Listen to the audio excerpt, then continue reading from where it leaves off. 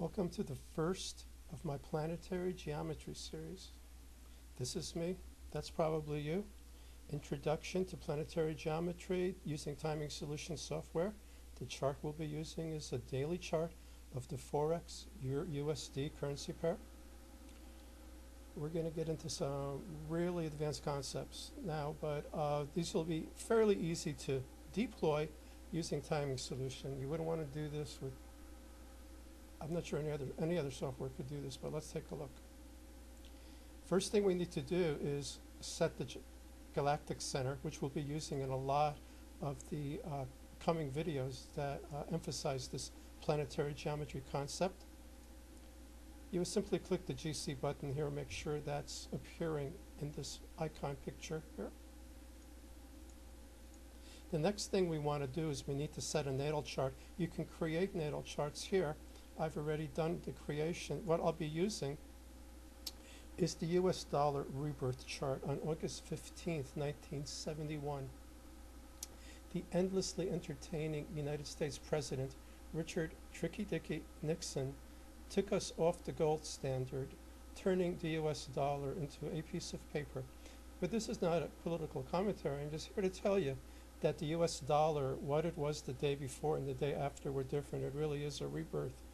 And what we have found by testing this with different astro techniques is that this rebirth chart seems to give the best results of all possible natal charts for the dollar. The ones from the 1790s, the first trade of the Euro USD, the creation of the Euro, the all-time high of the Euro USD. This particular chart gives us the best results. So that's actually the beginning, you could say, of the first advanced technique, just the use of this natal chart, as you'll see in a moment. You know, this kind of reminds me of a rather racy jingle we used to sing whenever we would go visit Mr. Nixon when he would give his 1972 presidential campaign speeches. We would sing, "Why change sticks in the middle of a screw? Vote Nixon in '72." Sometimes he would smile at us and other times he would just frown, but he got reelected, so I guess it's all good. When most people think of planetary geometry, they think of applying these aspects here. And that's fine, but this is simple, and you know, any financial astrologer can show you multiple examples of when they work. The problem is you can also show more examples where they don't work. So by itself, not that hot. Planetary patterns, on the other hand, these can be really hot and they can be consistently hot if you know what you're doing, which is what we're going to try to start doing in this video series. When you click these, click any of these, you can see exactly the pattern that will be defined for you using the planets you select. And that truly must suck, getting the finger from God. I'm not sure I want to get into that, but whatever. But grand quintile, whoa. And we've got some pure number-based ones, you know, pure benefic here, combination of a benefic and a malefic. And you got your Fibonacci, you got your quintile. Quintile times 2 is a Fibonacci number. So we've got some interesting combinations here, as you can see. That's very benefic. Very. This is a hot one. And this is a hot one for turning point aspects or, you know, malefics, this one here. Anyway,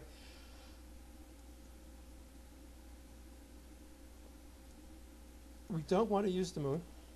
No. You can practice with it on your own, but I just want to show you the good stuff, and the moon is too hyper.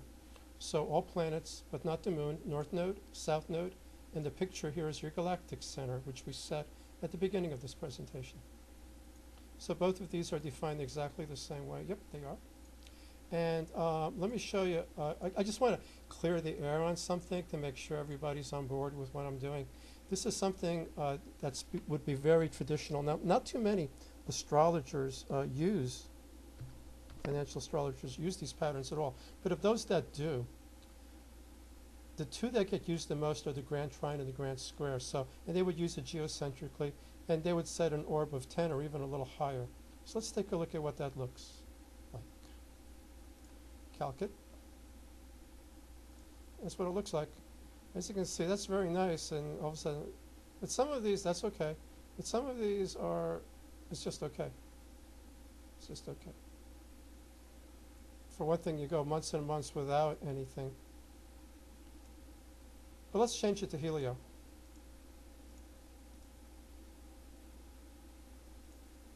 All of a sudden, we're catching, you know, a lot more very interesting looking pivots. And we don't have too much dead space. So it's definitely something, you know, you should probably run both, but I can just tell you from experience, having been doing this for a long time, you're going to get better results with helio. Just like in my prior video on the stepping techniques, you can get better results with helio, planetary equidistant lines, better results with helio. There's just no question about it. It's the same thing when you deal with this guy. The planetary patterns or planetary geometry, it's really geometry. Now, I can go through these, the square and all that, but I don't think that's so easy for you to do on your own. I'd rather get into the more slightly advanced concepts. So let's change this to, let's lower the orb to 5. It's a 0, 5. And the advanced stuff will come when we start using the nettle chart, but I just want to show you, might as well use the finger. We'll use everything besides the numbers. Numbered ones. We'll do it in helio. We just dropped our orb. Now when you see this, it's going to look very hyper, so don't form a judgment until I tell you how to use it. And what you can do with this, go to the main panel and you can go to the line drawing tool, and basically right around here you can see where a lot of tops are. You would just draw a horizontal line. And you would just be interested in using those timers which are above your horizontal line. You can make it harder. Again, this is something you, as you can see when you do that, you start getting some really sweet looking pivots. You know, so look, I mean, that's hot. That's good. Shit, it's all good. At any rate, so that's two things. Learn to use the helio more than the geo. You can set up an index, but now we'll get into some of the more advanced concepts which are accomplished by using the natal chart.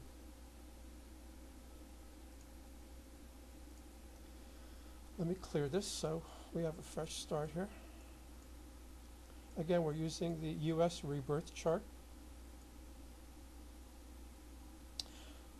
Select natal, and now we have to drop the orb even further because we want to get really good hits. That's a very tight orb when you're using planetary patterns. So again, we continue to use all of these planets, no moon, but we use, at any rate, let's go over here. Clear this. I would recommend 3 sets of planets. The first set being your benefics, Venus, Jupiter. The next set, Mars, Saturn. And the final set, the lights. Those are your malefics, Mars, Saturn. And now the lights, Sun and Moon. These are from your natal chart. So another way of saying it, we're selecting sensitive zodiac points. These are simply fixed zodiac points. They don't change. Your transit, up here, the transit, they change every day. These guys, fixed. But let's start with the benefics. Venus, Jupiter, transit 3-degree orb. And we'll take, now you, of course you can select anything you want, but what I'm recommending is benefic planetary geometry with benefic natal planets. So of course that's your grand trine. And of course it's your 60, 60, 120. That's about as been, and this of course. So we'll just start with these 3. That all. You know, you could probably add the kite.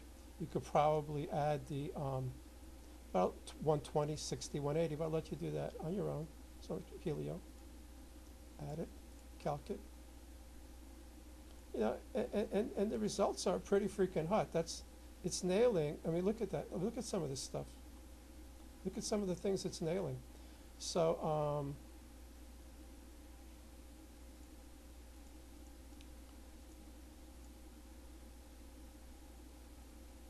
definitely, I mean, that's really sweet.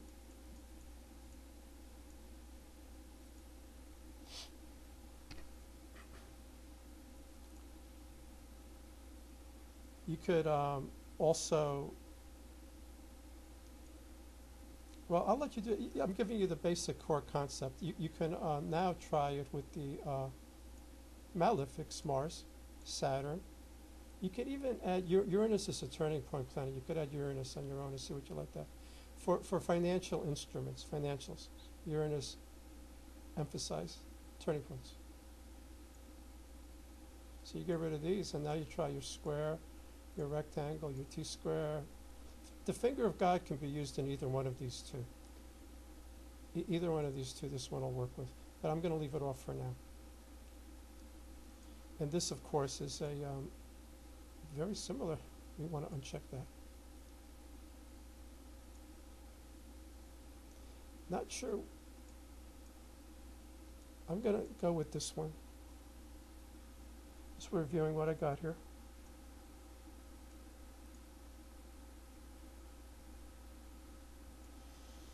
And that's nice. And that's a little bit off. That's perfect. And some of these look really... It's a whole cluster right at that top. That's interesting. Right there at the breakup. Now, again, you can also do it in Geo.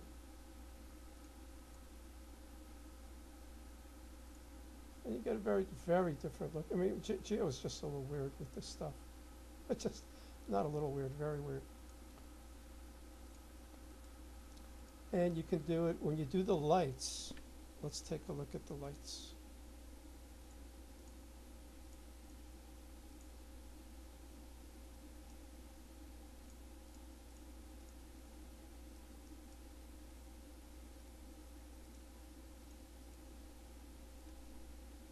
Okay, nothing fancy there.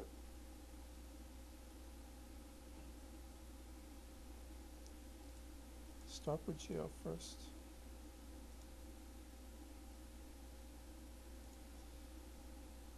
Yeah, that's interesting there.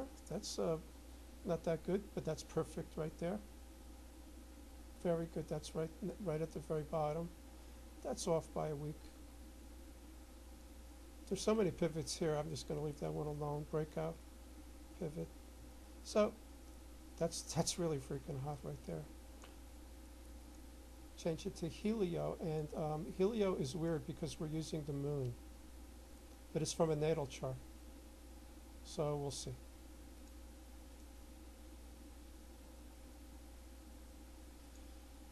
And that's nice. That's excellent. It's a little bit of a break. That'd be hard to trade. That's perfect right there. That's perfect. That's awesome right there. That's just beautiful. Both of these two. That's the bottom, the market. I mean, that's from the beginning to the top, and then that big break. So that's really sweet. And that's awesome if you can see that. That's perfect right there. You see that? So as you can see, this is another timer you want to make use of. But again, I'm just giving you the basics. You can certainly improve by doing a little bit of experimentation on your own. But I want to tell you that you'll find more reliable results with the planetary pattern geometry than you will with just aspects. There's certain things you could do with aspects in building indexes using, for example, the galactic center here and a bunch of planets here and using spheric angle. That's good. That's a good thing. You want to use that also, but this business of an astrologer saying, oh, look, Venus, Saturn is having a trine. Isn't that what'll happen? When you research it over a number of years, you find out practically anything could happen. The fact that they can show you one or two examples is not indicative of anything. But this stuff here, the planetary geometry, you could use it for years. And in upcoming videos, we'll see how to emphasize the galactic center even more with the stelliums and the planetary pictures, fan models, and of course a little bit more emphasis with planetary patterns. It's a fascinating subject. It's basically on the same level as using the stepping techniques that we saw. That was pretty eye-opening, I think, for a lot of people. So good luck with it.